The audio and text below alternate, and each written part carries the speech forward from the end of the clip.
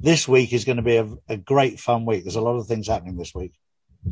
I'm excited. Yeah. Before we go, just I think one or two more things. I just wanted to mention one thing. My mum bought some dinars, Charlie, and I Yep. still don't really understand what she's supposed to do with them. Like, Hang on to what? them for now. Okay. As soon as I get the green light, I'll let everybody know in our group,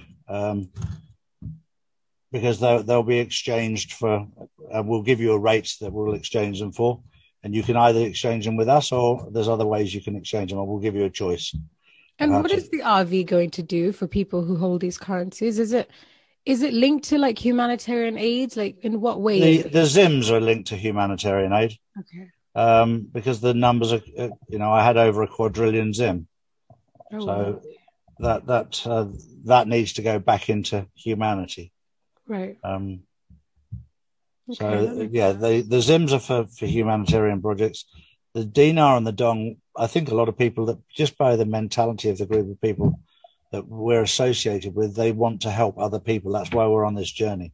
We're Hmm. out there to help other people rather than kill other people. So a lot of Absolutely. people, through choice, with when they come into extreme wealth, will want to help other people rather than hide it away. Right. Okay, that makes In sense. a correct manner.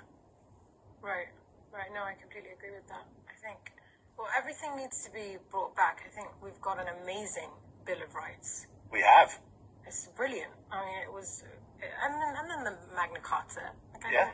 God, these are the greatest charters that established everything, every Yep. fundamental law.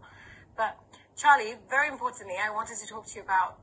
There's been some worries about the ongoing controversy about the RV Tier 4 redemptions, I believe, because I think it was Benjamin Fulford who announced the idea that those who brought the Vietnamese dong, the Iraqi dinar, and the Zimbabwe zim are suddenly, I think, going to be rich when the currencies shoot up in value after the RV they're actually clearly victims of a scam, is what he was saying. And then God bless Benjamin Fulford. One thing's for sure is he speculated because he doesn't know, and I don't know, and nobody knows. What I know is about the quantum financial system is because I am the official spokesperson for the quantum financial system. Right. When it comes to the revaluation of currencies, very simply, there are a number of people who told me to buy Zims, dinar, and dong. The first things I bought was Zimbabwe Zims, and I bought a quadrillion of them for about 500 euros. And if they're not worth anything, it's not going to break my heart. Yeah, no, I get that. I bought a few Iraqi dinar and a few Vietnamese dong. About 100 euros worth. Not a big deal. Now, I have been told that they could be worth a fortune. They could be. I don't know. Nobody knows yet because we're not at that phase. And when we are at that phase, the minute your exchange happens, if it happens, you go under an NDA. So you can't tell anyone. Right. So there's people out there saying, oh, it's not going to happen because they're digging. That's all they are. They're little diggers. Diggers or swamp creatures. They're at the bottom of the pond digging anyway. They're trying to find out and they don't know. It's probably better to be honest and say, I don't know. I believe they could be valuable. I believe that. Okay. When it comes to the Zims, it's very clear that there's a difference between the Zims, the dinar, and the dong. The dinar and the dong, there will be an official exchange rate. Right. That people will be allowed to exchange those for. Right. What that is, nobody knows. It's guesswork because it hasn't been made public yet. And I'll be one of the first people to know that. Yeah. With regard to the Zims, Yeah. because of the size of them, these are all going to be used for humanitarian projects.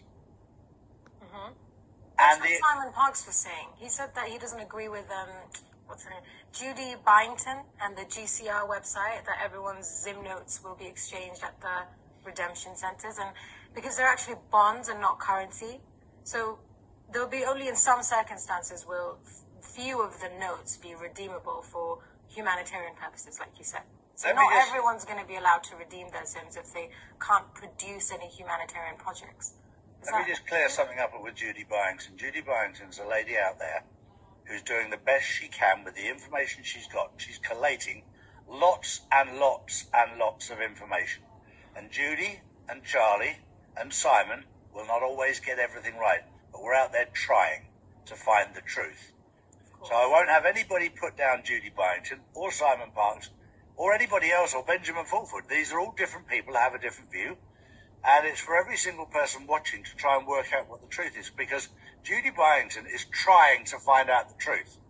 Yeah. The people who criticise her are doing sweet FA. The people who criticise me, you, Simon Parkes, Benjamin Fulford, sweet FA.